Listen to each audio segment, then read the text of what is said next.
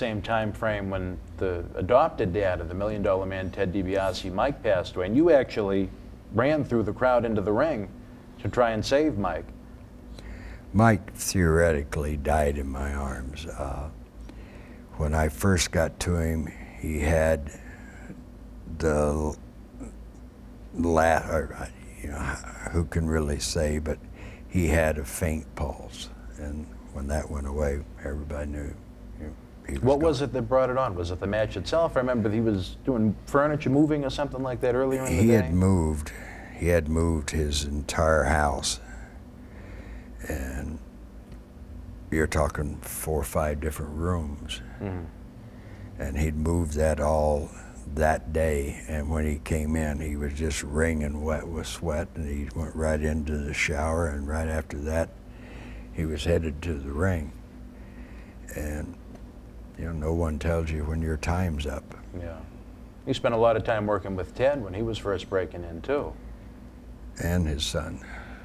Now, have the DiBiases, did they go through your training school in Missouri? Yes. Both of them, or just? Both Michael and Teddy. Teddy, an adversary of your offspring on Raw. Hey, you know what? Good teacher, good heel, look what it got you. Fantastic. DiBiase family, again, that was one of the first that I know of, you know, quote-unquote tragedies that you'd seen in the ring when you read about wrestling history and so on and so forth. That must have been, you know, difficult for everybody. Yes, it was, and for the people of Lubbock, Texas. That place went from a madhouse to, I mean, virtually a morgue, you know. Yeah. But that goes to show you how the wrestling fans really think. You know, they can be here, and then they see this happen, and they go the way they should go. And I've got nothing but respect for the people that have supported me my whole life. Without the fans, we don't have much. That's right. I know, I think you'd agree with that sentiment as president. I say that 1,000 times every time I have a chance. Without the fans of professional wrestling today, there would be no professional wrestling. But you know, I have to say this, Mr. Race gave respect, and he earned the respect that he has now. There's no question in my mind about that, sir. Thank you. Take us through your mindset. May 24th, 1973, Kansas City, pretty much where you spent the early years in your life, winning the NWA World Championship for the first time. Actually, in the ring, I don't think I could explain it. It was something that anyone in my position at that point in time, that was the one thing that they all wanted.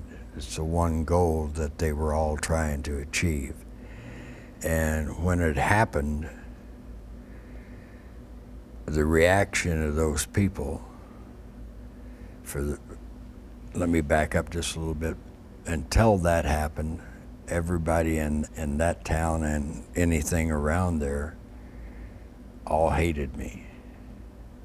But that magical moment flipped it the other way, and it just went on from there.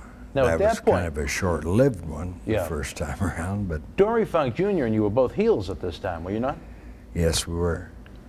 Was that rare at the time to have heel versus heel title matches? Because you don't see much of that in 2009, at least. Depending on where you were back then and who the two people were,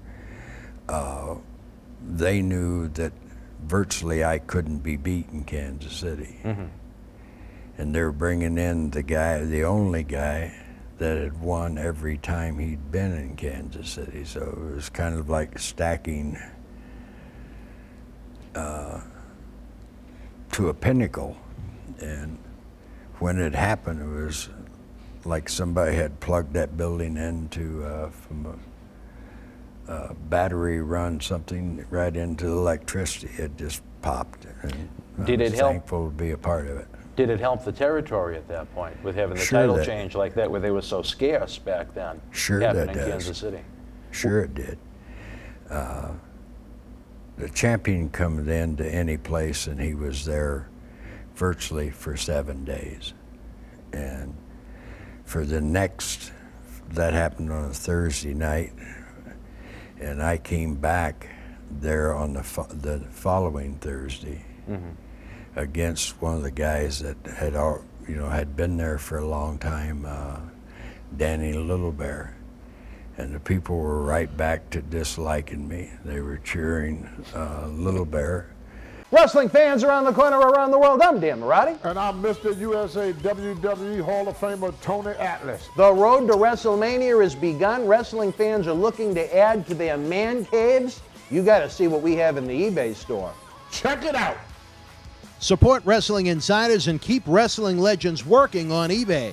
Get this limited edition WWE NXT Johnny Gargano personally autographed 11x14 comic book style poster, a great addition to the collection of any Johnny Wrestling or NXT fan direct from WWE. Also comes with a mystery autographed 8x10 photo and an on-air shout-out from WWE Hall of Famer Mr. USA Tony Atlas on Wrestling Insiders at your house. Get it now.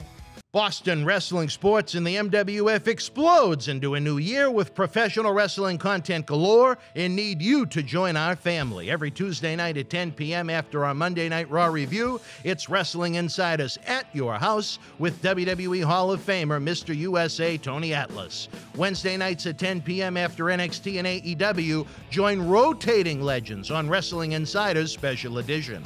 Every Thursday night at 10 p.m. after our NXT and Dynamite review, it's Marty Jannetty's No Holds Barred Sex, Drugs, and Rock and Roll Journey on Wrestling Insiders Party with Marty. Friday night after SmackDown, don't miss John Cena Sr.'s Wrestling Insiders Fabulous Fridays. Plus, look for classic clips, history videos, bonus live episodes, pay-per-view watch-alongs, and more.